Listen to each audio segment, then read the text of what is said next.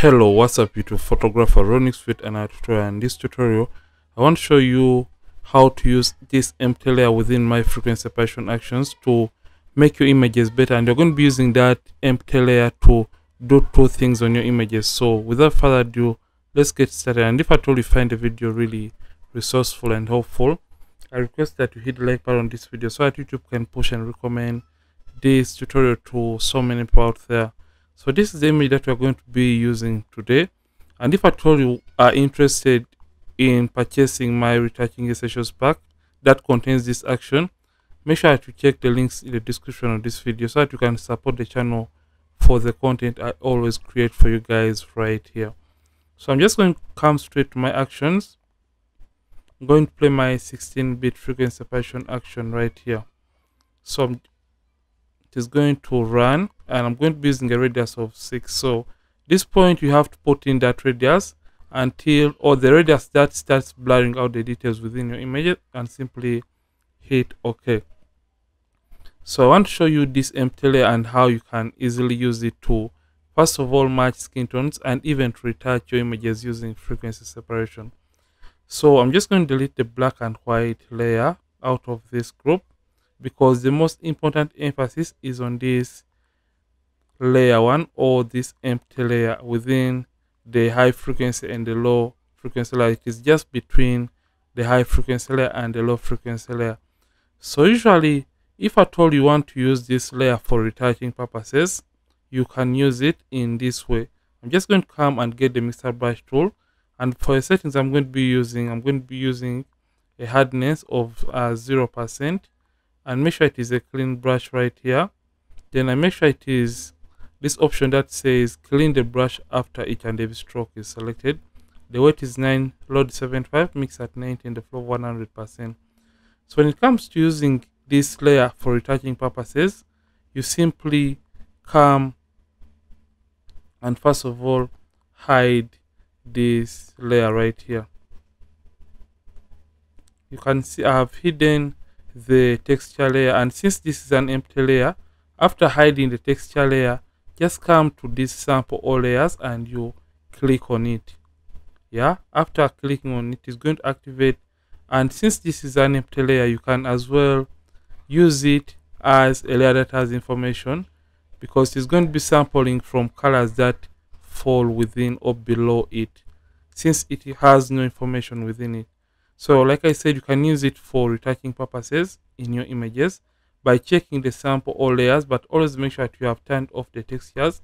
So when you click on sample all layers, it is not going to take into consideration the textures because that has been hidden. So in order to use it to retouch, just simply start retouching, and you can see it is just going to go straight ahead to retouch your images. So let me show you a quick one right here, and how it is going to be affecting the image as we are trying to retouch. So you can see, always blend the transitions within the skin by using this empty layer and using your mixer brush tool. So by using the mixer brush tool, we are going to be evening out the transitions in the frequencies of the image. So we are basically trying to even out the transitions within the skin right there by using or selecting our empty layer, and we are working on it as a layer that is containing color, because we have sampled, or we have checked this option that says sample all layers, and it is treating it as a layer that has information. So if at all I'm to turn off these layers, you can see these are the areas we have worked on, and the areas we have really mixed are really the areas in the empty layer. So when you come back and turn this on, and we first of all turn on the texture layer, in this case you can see the before and the after, before, after. So that is one way to use this empty layer in frequency separation to retouch. So the next way that you can use it, you're just going to delete this. I'm trying to show you how you can use this layer to make your images better. So the second way you can use it is basically to, I'm just going to create it once again. is to even out the colors within your images. Remember, sometimes when we're using our lighting, it tends to really fall, it doesn't reach some areas, and it's going to create a difference within the skin colors or the skin tones of the image. So with this empty layer, I'm just going to uncheck these sample all layers.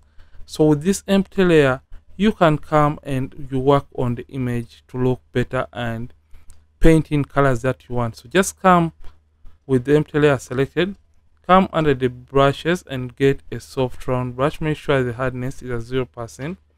And this time around, we're just going to come right on the empty layer, and first of all change the blend mode to color so that it doesn't affect the image so much. So by doing this, you can now zoom into the image and simply copy and paint color. So in order to copy color, you hold down the alternate or option key on the keyboard and you simply left click, or alternate, you left click, and you can see that color has been sampled from that area. And how to paint, just come and start painting like that. So like I said, you always have to make sure the sample size with the eyedropper tool is 5x5 or 3x3 average. So I'm just going to come right here and I'm going to copy and paint. And when you feel like the color blend mode is not working well for you, you can come and change it back to normal and you copy and start painting. But this is going to be a little bit intense or too much. So what I would recommend, just come and make sure the opacity is really a very low opacity. So when you start copying and painting in color that you want, and you're trying to blend the transitions within the skin, or you're trying to even out or have a uniform skin color, you can use this empty layer to do that for you, to have a very nice and uniform color. So you can see that this area is different from here, so you can come and sample, you hold on the alternate or option and left click to copy that color, and you can now paint that color in an area you feel is a little bit darker than the rest of the image. So you can come and do this right here, and if at all I turn this on and off, you can see what it has just done and what that empty layer has just contributed to the image. That's the before using it, and this is the after, before, after. So you can use it to have a uniform skin color in the image by simply taking down the opacity of your brush and simply using that low opacity to copy. You can as well paint right there. So the lower the opacity, the better the effect is going to be, because you're going to be painting it slowly and gradually into your image. You can see what it is doing and its effect. Just look at this area right here. I'm just going to brush a couple of times and I show you the effect and the importance of using this empty layer as a method to have even skin tones within the image. So I'm just going to come and paint right here and just continue doing this, and with just few strokes you keep on sampling on different areas to have a better outcome for your image. So this is how to use the empty layer. You can see the before and after. Before, it is now looking nice and better, and you have a more uniform and natural skin for your model right here. You can see that for those areas we have just painted, by sampling and painting on those areas, it has really made the image better.